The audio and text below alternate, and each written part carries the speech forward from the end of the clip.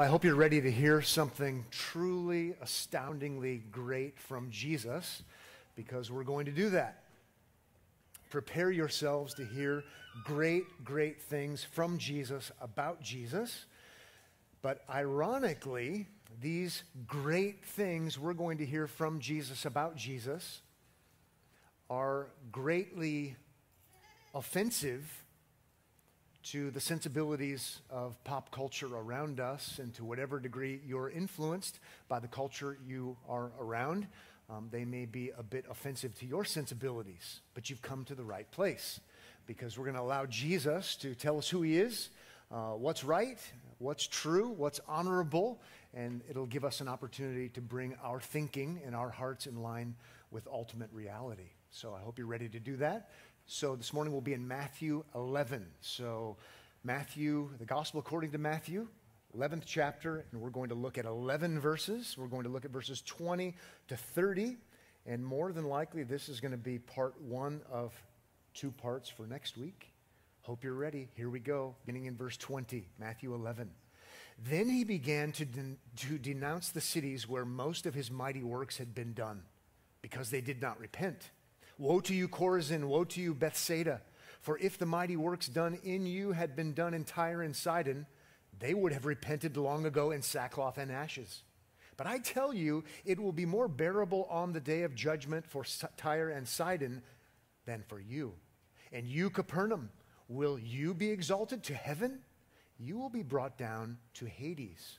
For if the mighty works done in you had been done in Sodom, it would have remained until this day. But I tell you that it will be more bearable on the day of judgment for the land of Sodom than for you. At that time, Jesus declared, I thank you, Father, Lord of heaven and earth, that you have hidden these things from the wise and understanding and revealed them to little children. Yes, Father, for such was your gracious will. All things have been handed over to me by my Father, and no one knows the Son except the Father, and no one knows the Father except the Son, and anyone to whom the Son chooses to reveal him. Come to me, all who labor and are heavy laden, and I will give you rest. Take my yoke upon you and learn from me, for I am gentle and lowly in heart, and you will find rest for your souls. For my yoke is easy and my burden is light. What we're going to do is work our way through this text of Scripture and be able to identify three great roles that Jesus occupies. Three great roles that he occupies. He occupies the role of judge, he occupies the role of son, and he occupies the role of Sabbath or rest. And the reason we're probably going to have this be a two-parter is because the rest part is so good and important, and I love it so much that there just isn't enough time. So we'll probably have to save that. But I wanted to tackle this whole thing together. Tackle, not a good illustration. I wanted to cover all this together because it helps us to hopefully see things in balance. Jesus is, he doesn't have one attribute, and his one attribute is love. He doesn't have one attribute, and his attribute is wrath or justice or righteousness. No, Jesus is the one and only Savior who's different than we might ordinarily expect. So role number one that's great and important is the role of judge. The role of judge. There aren't very many voices in the world around you other than Christian voices that would remind you that Jesus is a great judge. But the fact of the matter is, if we're ignoring revisionist history, even in our own minds, and paying attention to Scripture, he's definitely a judge. Even as the Messiah, the one who we've been waiting for, the world has been waiting for, he's definitely a judge, and we're going to get a dose of his being a judge this morning. So let's go ahead and jump in. Verse 20, then he began to denounce. That means pronouncing guilt upon someone or some place. Then he began to denounce the cities where most of his mighty works had been done. And I want to rudely interrupt there for effect and say, that seems strange. That seems odd. The very places where he did all of these things for people to see time and time again, graciously, wonderfully, powerfully, objectively verifiable. He denounced those places? Well, let's keep reading and we see why it happens. because they did not repent. So he's denouncing the cities. That doesn't mean there weren't any believers in the cities, because some of his disciples were from some of those cities. But by and large, the people who are witnessing him doing these great things for them at no fee, proving that he is who he claims to be, by and large, they met him with hostility. They didn't repent. They didn't have in other words, since we don't use the word repent very often, they didn't have a change of heart. They wouldn't admit that they're wrong. They wouldn't admit that they're sinners. They wouldn't admit that Jesus is more than someone who was born in Bethlehem and grew up in Nazareth, more than a teacher, more than a prophet. So they wouldn't repent. They weren't in a place where they would say, I'm not fit for his kingdom. I'm not ready for him. Ultimately, I don't need him to save me, as he came to save his people from their sins. They wouldn't repent. I'm okay the way that I am. In our day, we would say what so many counselors tell people: you know what you need to do first and foremost? You need to be true to yourself. Well, these folks were all about being true to themselves. The problem is, if you're a sinner, you've broken God's law, you're not ready for the king, you're not ready for the kingdom, the worst thing in the world, the most anti-gospel thing in the world would be to be true to yourself. What they need to do is say, we've got a problem. We need to be spared. We need to be forgiven. We need to be rescued. But they did not repent, and so Jesus pronounces condemnation upon them. It assumes they're wrong. It assumes they're in trouble. It assumes they're broken. It assumes they're not okay the way they are. And then comes a logical next step. Verse 21 says, woe to you, Chorazin, woe to you, Bethsaida, these surrounding cities in the Galilee region. Woe to you. Woe to you. Woe to you means disaster be upon you. Pain and infliction. It's a statement of condemnation. It's really, really strong. Terrible pain, horror, hardship, distress. It's calamitous. It's bad. And Jesus, again, it might not be the Jesus of our imagination. It might not be the Jesus we learned about in Sunday school. But Jesus is the one who pronounces woe to those who don't repent. It's going to be bad. You think your life is bad now? You think the Romans are oppressing you and things are bad now? I'm pronouncing condemnation upon you. This is intense. This is hardcore. My question for a moment is to ask you, why? Did Jesus have a bad day? Did Jesus have some issues so he just needed to unleash on these people? Or no, Jesus, in Jesus-like fashion, you can call Jesus a lot of things, but you can't call him unreasonable. You can't call him irrational. You can't call him illogical, because let's keep going. Here's why. Here's the rationale.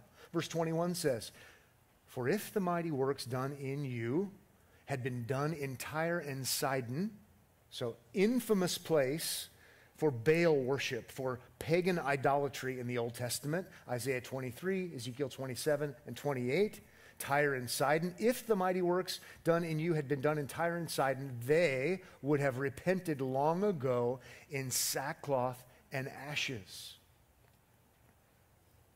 There's rationale. I've done all this before you to prove it, and you've seen. And what have you done? In our day, you'd say, don't confuse me with the facts. I know what I believe. It's irrational. Doesn't make sense. So to make his point, he's saying, if these things would have been done in that place that you all think is a bad place according to the Old Testament, where people were completely lost spiritually and doing crazy, outlandish things, he's saying, you know what? They would have repented. And not only, they wouldn't have repented like this. They wouldn't have done our I'm sorry if I did anything wrong.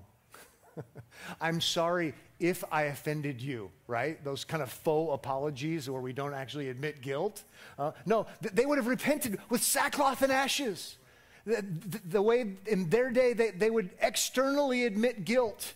I'm wrong, I'm wrong-headed, I've got a problem, and I'm not going to just hide it and put on a happy face. I'm going to show you I'm guilty. It's pretty intense stuff. They would have admitted that they were wrong a long time ago.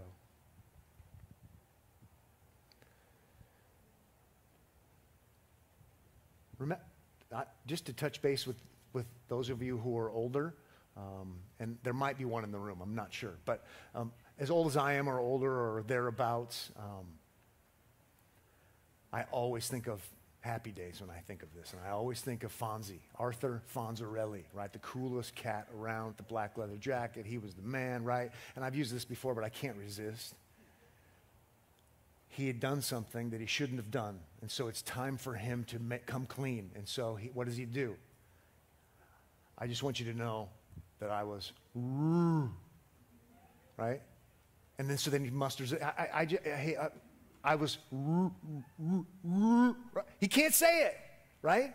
He can't admit guilt, because if he admits guilt, he admits he's not perfect. And so in this case, even the Baal worshipers, even they would have admitted that they're wrong with a capital R.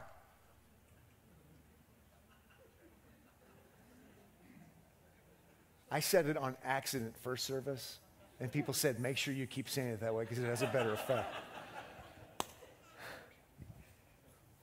Sometimes I get too comfortable up here, I guess. Verse 22 says, but I tell you, notice the fine, sharp point here. I tell you, it will be more bearable on the day of judgment for Tyre and Sidon than for you. There is a day of reckoning. There is a day of final judgment. There's something in the human heart that even wants there to be such a day where wrongs are accounted for. But what we don't want to be is in their spot, because Jesus says, you know, you religious people, it's going to be worse for you on that day. Pretty intense. Not pretty intense, very intense. In principle, we talk about this like this. To whom much is given, much is required. And that's a true biblical principle. It's true in life. So the Baal worshipers, Jesus isn't giving them a free pass, Tyre and Sidon. That was wrong. But now they're sinning against a greater revelation, more revelation, a greater light against the sun. And I would venture to say to you that it still rings true today. It rings true for you if you sit and hear the good news of salvation in Christ week in and week out, day in and day out, whether it's from me or a friend or an enemy or a family member. To whom much is given, much more is required.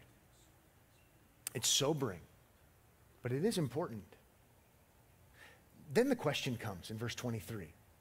And you, Capernaum, will you be exalted to heaven? How about that for a question? Chapter 4, verse 13 tells us Jesus grew up he grows up in Nazareth. His adult life he lives in Capernaum. So are you going to be exalted to the highest high, Capernaum, right? When you drive through some of these towns, small towns, sometimes big cities, welcome to Capernaum. Byline, adult home of Jesus. We're awesome. We're on the map. People flock here from all around. We're going to see where Jesus lived. That's the greatest city ever. He says in verse 23, you will be brought down to Hades. So you think you might be real high on the list? You're actually going to be at the lowest low on the list, the place of the dead. So it's intense. It's no wonder they crucify him. Then for some rationale, again, it's so classically Jesus to be rational. Verse 23 says, if we keep going, for, again, reason, rationality, for if the mighty works done in you had been done in Sodom, that's not so infamous. That's more famous. We know that, even if we don't know the Bible very well. Oh, that's Genesis 19. That bad actors, injustice, really, really, really bad. For if the mighty works done in you had been done in Sodom, it would have remained until this day. But I tell you that it will be more tolerable on the day of judgment for the land of Sodom than for you. Wow.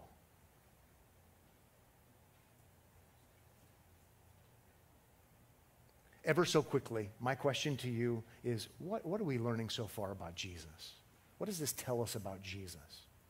And I think we could come up with a long list. I have a short list, You can elaborate on the list, but I always like to do that. When I work through a passage like this, I want to step back and say, well, what does this tell us about Jesus?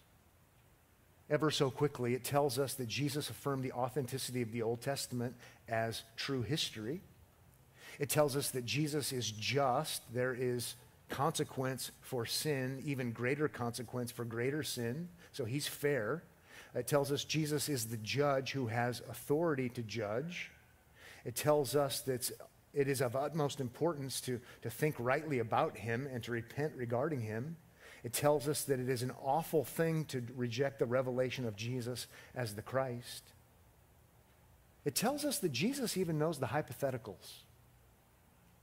He knows so much. He knows how it would have turned out for those places if they'd seen his revelation.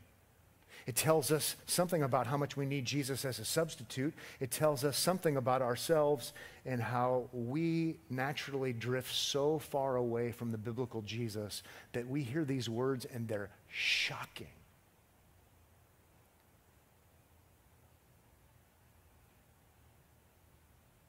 It tells us a lot of things. It also tells me that I can't wait for the ending of chapter 11. When it's not woe, but gracious, kind invitation to rest for those who repent. Can't wait for that. Let's move on now to the second role of Jesus that we're going to be thinking is great, I hope. Number 2, the greatness of Jesus as the Son. The greatness of Jesus as the Son. Verse 25 says, at that time, Jesus declared, and he's going to declare this in a prayer. I don't really like it when people declare things in prayers, unless it's Jesus, right? You know what it's like. You're going to pray with somebody, and they're just preaching, and you're like, really? Could we just pray here? And I digress. you know what I'm saying. Everybody, never mind. I just dug myself in a hole. Good intention or not. I almost said everybody has good intentions, and I know that wasn't true. Let's get back to the text. It's good when Jesus declares things in a prayer because he's going to declare the right things, okay? That's what I wanted to say. Verse 25, at that time Jesus declared, I thank you, Father, Lord of heaven and earth. I want to pause there just for a moment to realize the grandeur of what he's praying. He's thanking his Father, and who does he see his Father as? His Father is many things. But his Father, here he's emphasizing, is Lord, sovereign, King, in charge and all-powerful over heaven and earth. And so he's being inclusive, extensive, exhaustive, praying to his Father who's the Lord over everything that is. He's the great, grand God.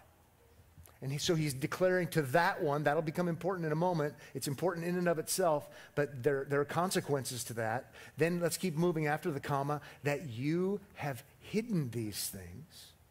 So he thanks his Father that he's hidden these things from the wise and understanding and revealed them to little children.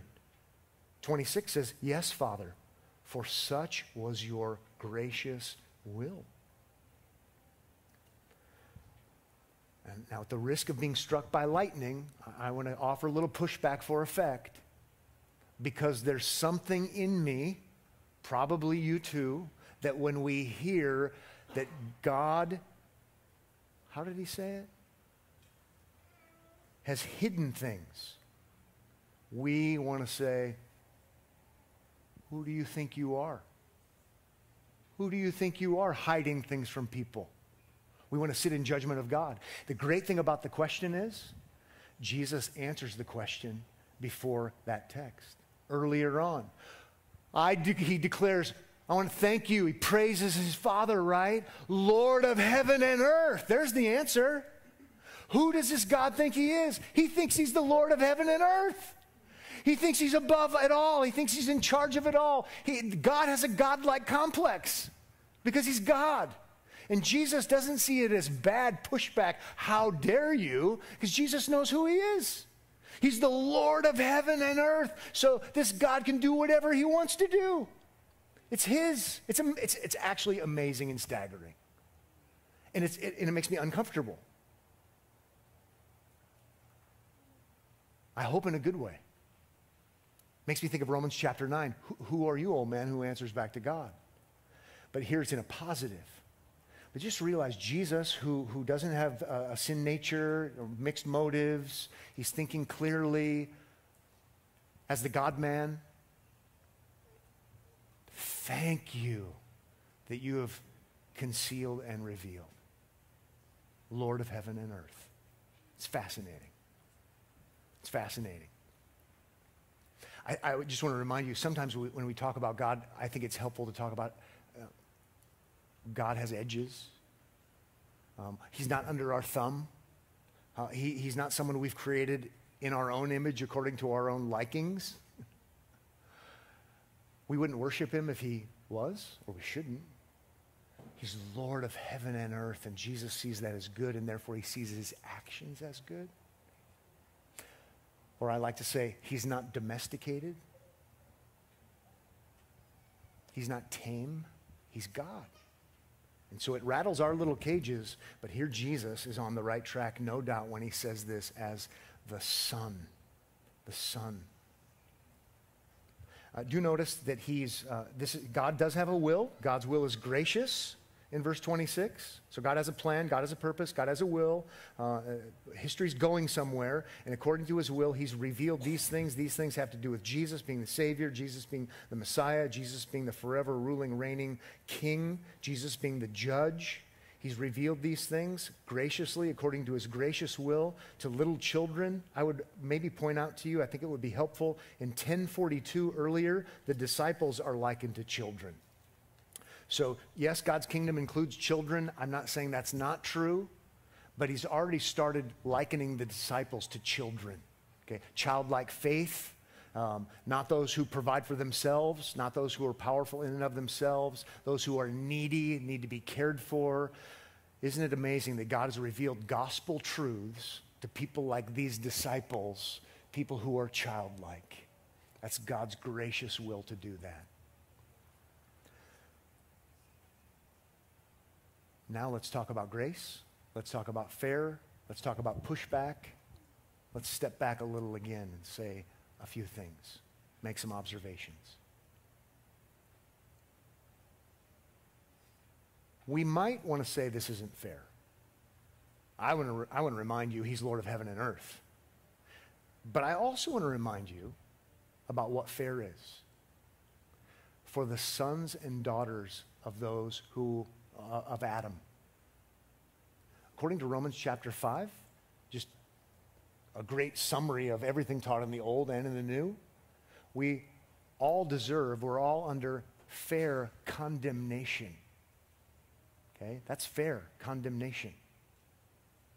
Salvation is gracious. So let me push a little bit more. Sometimes in the new members class, we're reading through our doctrinal statement, which talks about things like this in different ways. And I like to say, to be provocative, would it be fair for God to damn everyone? The answer is yes. Just condemnation for everyone. That would be fair. So fair that the angels could praise God in heaven for condemning everyone who's ever lived because we're all sons and daughters of Adam. God would be righteous, God would be just. You don't hear that from very many voices in the world around you. Romans 5, New Testament. Then let me push a little bit more. Not because I'm mean-spirited, though I am.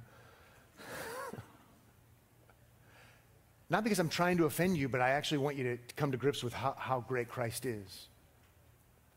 So, would it be gracious for God to damn everyone and then choose to rescue one? See, our natural knee-jerk inclination would be, that's not fair. Well, fair is condemnation. Gracious is he saves anybody. It would be amazing grace. How sweet the sound. Everybody deserves condemnation, and God, Lord of heaven and earth, chose to rescue one. Amazing grace. Now, I'm done pushing it with you. He saved more than we can count, according to the book of Revelation. More than we can even fathom, right? All different kinds of people from every tribe, tongue, and nation, race, people. He's a great Savior in lots of different ways, even when it comes to breath. But my whole, and it's because Jesus is a great Savior, mighty to save, but my whole point is to give you a little pushback if this leaves a bad taste in your mouth. Jesus doesn't have a bad taste in his mouth. I thank you, Father, that you've chosen to not reveal this to those who are the wise and the noble, the ones you would think could earn it. And you have chosen to reveal it to those who are helpless and who would never earn it, and the ones you wouldn't be inviting, naturally. That's not problematic. It's still gracious. And in theology, we even talk about how the study of God and his ways. God doesn't have to do anything to the wise and mighty. They're already worthy of condemnation. He can simply pass over. Dead in trespasses and sins, Ephesians chapter 2. So I thought you all looked like you needed a little theology lesson. I'd love to do a whole seminar on this. Because if we really realize what's fair, we won't want it. We'll want what's gracious. And we'll look to Christ. But Jesus himself is pleased that God has a will. And that will is revealing to some and not to others. I would be lying to you if I didn't say there's an aspect of mystery to it. I'd be lying to you if I didn't say it's baffling to the mind. But I'd be lying to you if I didn't point it out to you in Scripture. There it is. God is dangerous. He's gracious. He's not tame. But he's good. He's good, and Jesus thinks he's good. Let's move on to verse 27. All things have been handed over to me by my Father. That is staggering to the mind, right? All things related to judging, all things related to saving, all things related to, if I think in my mind to like Colossians, reconciling all things in the end. It's all been entrusted to me. This helps us to see that Jesus is the Son. Jesus isn't a son. Jesus isn't one way. Jesus isn't one prophet. Jesus isn't one among many. If all things related to salvation have been given to him, he's the one you should be believing in, and he's the one I should be believing in. This is amazing. Jesus doesn't show up and say, I'm one among many ways. No. All things have been handed over to me by my Father. This is Daniel 7-esque, by the way. We won't take the time to go there. But in Daniel 7, the ultimate Messiah will have power and dominion over all, and it will last forever. All things. Verse 27 says, if we keep reading, and no one knows the Son except the Father. So think of the unique relationship that family members have. I think that analogy will help us. No one knows closely, relationally, like a father-son relationship, an immediate family relationship. No one knows the Son except the Father. Then we keep going in that mindset, and no one knows the Father except the Son. And this is the kicker and. This is the good news gospel and, okay? The first part of that's not gospel. It's true, but it's not gospel. If the first part is true and that's all we know, this isn't helpful to us at all. But if we keep reading, and anyone to whom the Son chooses to reveal him. So now, if the Son, who's been given all things, if he reveals the Father to us, to the disciples, to those who are like children, we know the Father in a unique, intimate, familial, family kind of way, which is our greatest need. I don't know how I can't get excited about this. This is amazing. So you've got some pretty serious exclusivity, and then the Son giving revelation to whom he chooses to reveal him. I want to be part of that anyone. I'm looking forward to that invitation he's going to give at the end, because I want to be part of the anyone to whom the Son chooses to reveal him. because that's how one comes to truly know God. In Matthew chapter 16, to look ahead in our minds a little bit, remember they're in Caesarea Philippi, and Jesus is asking the disciples, who do you say that I am? And they say, well, some people say this, some people say that. He says, who do you say that I am? And Peter says, you are the Christ, the Son of the living God. And Jesus doesn't say, Peter, it's a good thing you're smart for a fisherman. He doesn't do that. Peter, it's a good thing you've really been paying attention. That might be true, but ultimately what does he say? He says this in verse 17, and Jesus answered him, blessed are you, Simon Bar-Jonah, for flesh and blood has not revealed this to you, but my Father who is in heaven. Supernatural conclusion. Again, not that there weren't facts, there were facts. But to come to the right conclusion is a supernatural reality. And the Father made it known to him. And we know, based upon our text, the Father through the Son. And if we go elsewhere, the Father through the Son, through the Spirit of Christ. Triune God is involved. One is emphasized here. Supernatural reality. It's exciting stuff. Very exciting stuff. One more thing before we move on to that greatness of Jesus as the Sabbath. In case you didn't get enough controversy, I need to just kind of give you some more. Do notice anyone to whom the Son chooses to reveal him.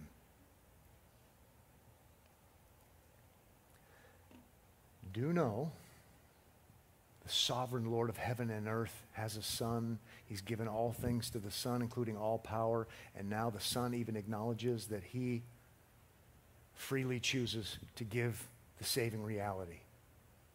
Again, might not be what you learned in Sunday school. I don't have all the answers to all your questions. But it does say that.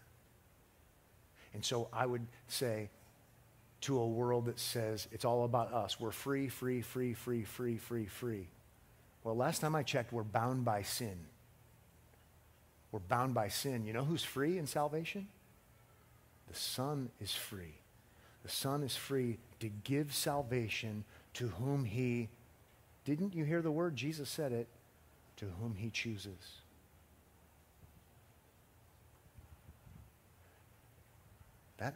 That's interesting.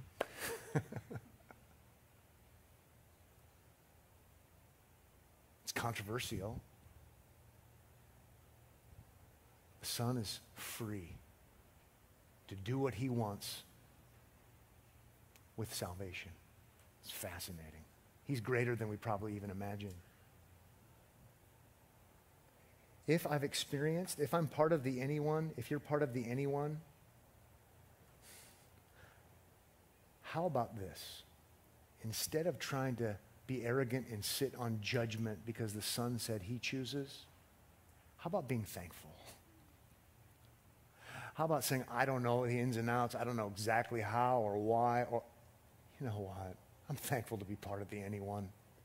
I'm really thankful to be part of the anyone and have it fuel your praise, sort of like the Apostle Paul in Ephesians chapter 1. He's falling over himself, praising God unhinged in a good way because he's come to dabble in these realities. Blessed be the God and Father of our Lord Jesus Christ, who has blessed us with every spiritual blessing in the heavenly places in Christ. And he just goes on and on and on. And he's talking about God choosing in heavy matters.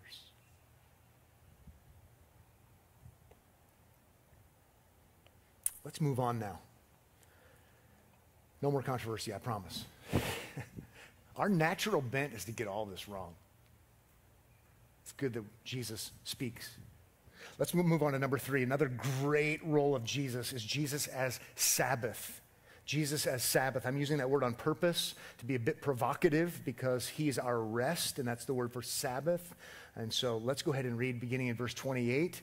Come to me, Jesus says, gracious invitation. Come to me, all who labor and are heavy laden.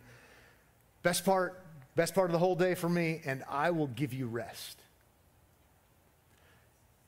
Best part because you need rest and I need rest. And I'm just so happy to get to this part and say, Jesus says, and he's going to go on to say it's for your soul. So yes, he's using a physical analogy, which we'll talk about, but it's rest for your soul.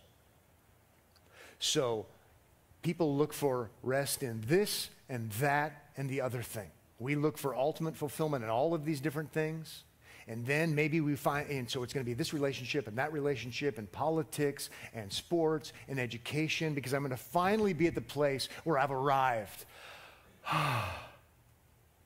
And then maybe we move on to religion, and if I could just do enough and try hard enough, and then other people get in our lives and they tell us all the principles we need to follow and all the examples we need to follow, and if we can just do enough following biblical principles, then we're going to eventually get there, and eventually God's going to accept us. That's the big picture. And Jesus says, come to me. I will give you rest. And the Bible describes him actually as the ultimate Sabbath. That's Colossians. In Colossians, the Sabbath and all of these other things are types and shadows, anticipating something greater. He's the substance. He's the Sabbath. He's the rest. He's the one who fulfills all the obligations. Isn't it interesting also, Jesus doesn't come along and say, and I just want you all to know that God's law is bad, God's requirements are bad, and so I'm just going to lower the standard, and then you can make it. No, remember on the Sermon on the Mount, Jesus says, unless your righteousness exceeds that of the scribes and Pharisees, you're not going to see the kingdom of heaven. Unless you're perfect as your heavenly Father is perfect, you're not going to see the kingdom of heaven. It was always true, but Jesus comes and blows the dust off and makes it clear for everybody to see. And so then what does he do? He fulfills it. I didn't come to abolish the law. I came to fulfill the law. He does all of the right things on behalf of everyone who would ever believe. He goes to the cross to make atonement for us in all of our violations of God's standards. He's raised from the dead, proving that it actually is true and right, and he did it, and he's successful. This is how he can say, come to me, and I, in my person, will give you rest. It is extraordinary. It is great. It is ultimate Sabbath rest. Nothing greater than that. Come to me, and I will give you rest. All who labor and are heavy laden, think about the worst job you've ever had. Sorry to do that to you. It's a Sunday. I came here for peace. I promised peace here. Now I'm asking you to go there. Some of you have no doubt had worse jobs than others, worse than me, harder, worse bosses or whatever. But we can all say, you know what, I've had a bad job in my life. Even if you're young and it's a job your parents gave you. My worst job was when we were burying fiber optic cable. I did it for summers and summers and summers, and they were redoing Sorensen Parkway at 30th Street and redoing all the roads and putting in the highway. And so my tyrant boss, let's call him Leroy Johnson because that was his name. He had a sign above his office door, Reverend Leroy Johnson. He was anything but, anyway, I stopped. So he bids a job that our company couldn't handle, and so before you know it, it's 1 month straight doing manholes and building manholes and fiber optic cable, 92.5-hour work weeks. It'd be dark on the way home, fall asleep on the way home. It was bizarre and amazing. Good money, but bizarre and amazing. And to watch men cry, grown men, I was 18, watch grown men cry and quit their jobs because they were at the breaking point. They were so burdened and heavy laden. Now, you may have had harder jobs than me. I'm not trying to get in a contest. But that was my worst one. He uses the image, this worst tyrannical boss, all of this weightiness, awfulness, deadlines, whatever it is that's going to make it terrible. And he says, you know what? There's a day off. Better than a day off. And he uses it to make a spiritual point. I'll give you rest. Rest for your souls. It's a great, great image of him as the gracious Savior. Augustine in his confession said this, you have made us for yourself. He's talking to God. You have made us for yourself, and our heart is restless until it rests in you. That's a great quote. Look at all the things we do and all the things we're a part of, and we're trying to find ultimate meaning, fulfillment, rest, if you will. And it's never going to happen until you see Jesus as the worthy one, and you come to him and you find rest for your souls in him. I kind of like all of the other things because it proves the point that Augustine's trying to make. Just look at the world around you, and everybody's trying to find fulfillment, and everybody's trying to find peace and happiness and nirvana or whatever you want to call it. There's this longing desire that only and forever Christ can meet. I'm going to go to him, and I can finally have rest. God's not against me anymore. He's for me in his son, Jesus. We won't take the time to do it. I would love to do it.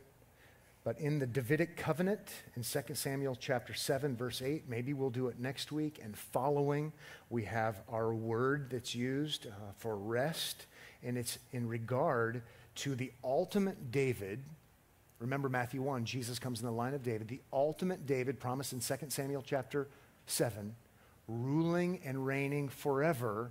And as he rules and reigns forever as the all-powerful, all-wise, generous king, there's rest for his people. Okay? There's no accident that that's the word that's used there. In the Greek version of the Old Testament, we call it the Septuagint, 2 Samuel chapter 7. It's fascinating. He shall build a house for my name, and I will establish the throne of his kingdom forever. And it's that place where he says, let's see, I'll read it. Verse 11, chapter 7, verse 11, from the time that I appointed judges over my people of Israel, no, it's this one, and I will give you rest. There's our Greek word in the Greek version, from all your enemies. And we know the ultimate enemy, according to the New Testament, is death and what surrounds death. As you can tell, I'm having far too much fun, too excited to stop, but we better finish. Verse 29, take my yoke upon you. So using that image of oxen working together, plowing a field, pulling a cart, take my yoke upon you, Jesus says, and learn from me. So he's the elder oxen, if you will, in context. Take my yoke upon you and learn from me. Okay, be discipled by me. For I am gentle and lowly in heart. We know that doesn't mean weak and powerless. We've already seen he's the judge with all authority. And you will find rest for your souls. For my yoke is easy and my burden is light. Think about the fact that there still is a burden. There still is work to be done. But think about the fact that it's a light burden. If you're united to Christ by faith, the burden of doing good is light. Think about it with me. Why would it be light? The burden of doing good is light because your salvation doesn't depend upon it. God requires perfection. You don't meet the requirement. It's a terrible burden. If Jesus is your Savior who's given you rest, now the burden is light. Isn't it interesting? He's using discipleship metaphors, right? Come work alongside of me and see how it's done. It's great to see that we're discipled by one who is, before he's our discipler, is our rest. So we rest in him and then we work with him. Not reverse. It's what makes it light. It's what makes this sermon a Christian sermon. Because we trust in the perfect work of Christ for our rest, and then we work, and now our work is light because our salvation doesn't depend upon it. It changes everything. It changes everything.